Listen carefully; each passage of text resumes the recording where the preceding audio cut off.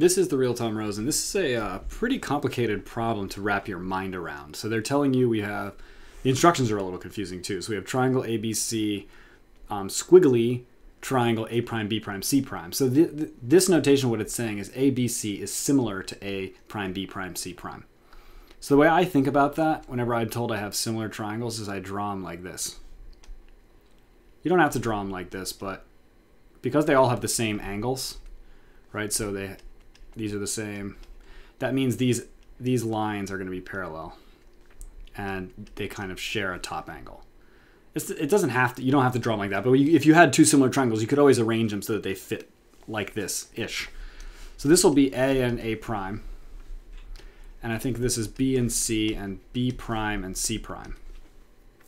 Now, one of the other things they tell you is A prime C prime, which is the big side, is equal to, right, it's the whole big, it's the long side, it's the right side of the bigger triangle, is equal to K times the right side of the smaller triangle. Right, so another way of thinking about that is you take some physical feature of the small triangle, you multiply it by K, and you'll get that feature of the larger triangle.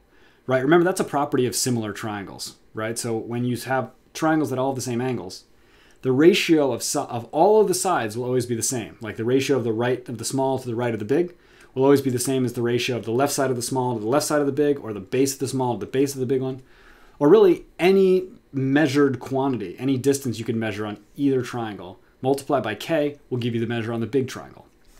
So they tell you the area of the small triangle is 1/2 AH.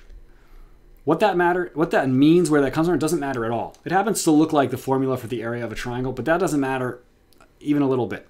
This is the value for the area of the small triangle. Now, what they're telling us is convert that into the area of a big triangle. And I want you to give the answer in terms of A, H, and K. Well, we're already mostly we're almost mostly done. I just need to add, I need to convert this into the area. This is the area, I'll say small. I need to convert this into area big. And I need to keep it in terms of A and H. And then if I have to change it at all, I need to use K. Well, let's say hypothetically that A is the base and H is the height. It doesn't matter whether it is or it isn't. Right? These could be any measured quantities about that triangle. But I'm going to say the measurement of the big triangle isn't, instead of the base being A, now it's going to be A times K.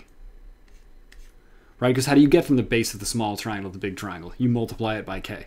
And what happens to the height? The height of the small triangle, which was H, is now H times K. So this is the new area of the big triangle.